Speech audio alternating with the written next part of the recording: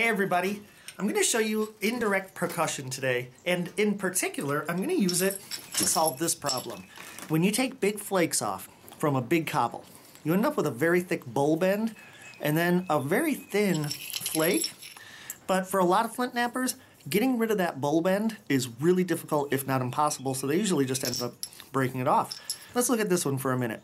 There's a lot of meat left in there, and you can get a really nice point out of this, conserve the resources, but if you did this just freehand with regular percussion, it would be a nightmare. You just can't drive flakes. So let's get going on indirect percussion. What I'm going to be using are these modern tools made out of ultra-high molecular weight polyethylene. Well, let me show you how I set it up. So I've just got a regular web strap here, and I'm going to take a loop around that end, run it under my knee, and then bring it up here. And then you want to tighten it pretty tight. Now the other thing is to keep these from kind of separating over time, what I've been doing is this. And really the person to watch, the person that I think does this technique the best on all of YouTube is Jack Crafty. He's the one that I learned it from, indirectly, of course not in person, but watching him on the internet. And you can get some amazingly thin pieces using this technique. Now, as far as striking this, I could either hit it with the copper bopper, real heavy one, or what Jack does is he uses another piece of the polyethylene. A lot of beginning flint knappers will think this is ideal. Now, it is ideal for just a very primitive slicer. But if you want to make an actual biface out of this, you got to crush off a lot of that. And that devastates a lot of flint knappers, you know, because it's already thin, but you can't work it, not very easily. So I'm just going to use a bopper and crush the edges off. Okay, so now we're back to that bulb problem. I mean, you might be able to strike this freehand, but let me try this indirect percussion, especially on that fat bulb. Again, what I'm doing here is I've got the little copper nail sticking out, and I'm going to hold where I want to strike. So let's try striking this off. Hold this right up against there and press together. Press your two legs together.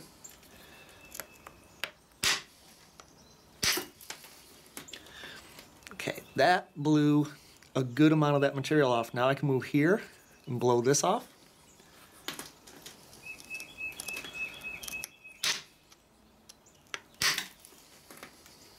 Okay, I'm making inroads. Come over and get this down there.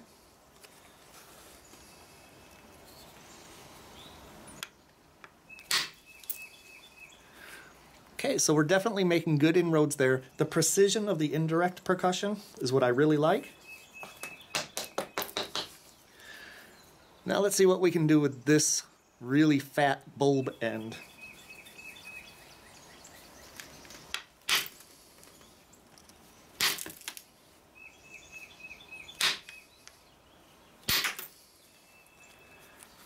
Okay.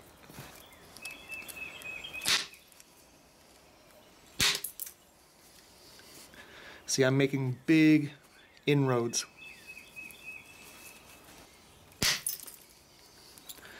Again, I'm bringing that center line down so that I can get some more strikes to try to blow this off.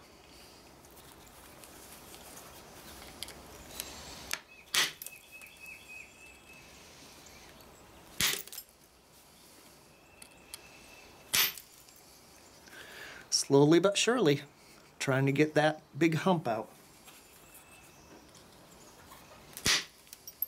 Here's a different angle so you can see the business end. Now normally, if I was just trying to do this with direct percussion, this would be a nightmare because it's like a turtle shell. I just can't blow off those pieces. So let's try back here. Let's try to strike this platform, drive it down this way. Oh, that was nice. Look at that.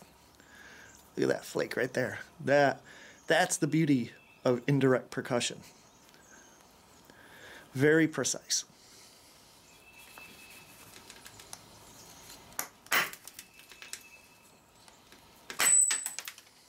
That was good too. Look at these. They're just screaming across the face. Thinning, thinning, thinning. Look at these. These are just flying across the whole face.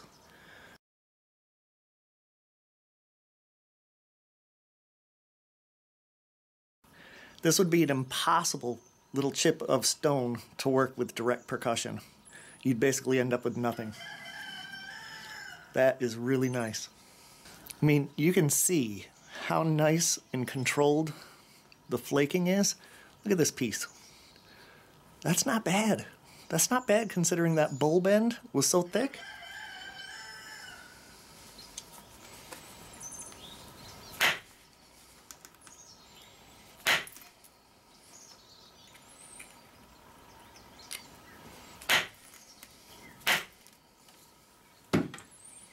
Okay, I think I'm going to finish this up with traditional pressure flaking, but I'm super impressed with this technique, this indirect percussion. Let me finish this up and get back to you.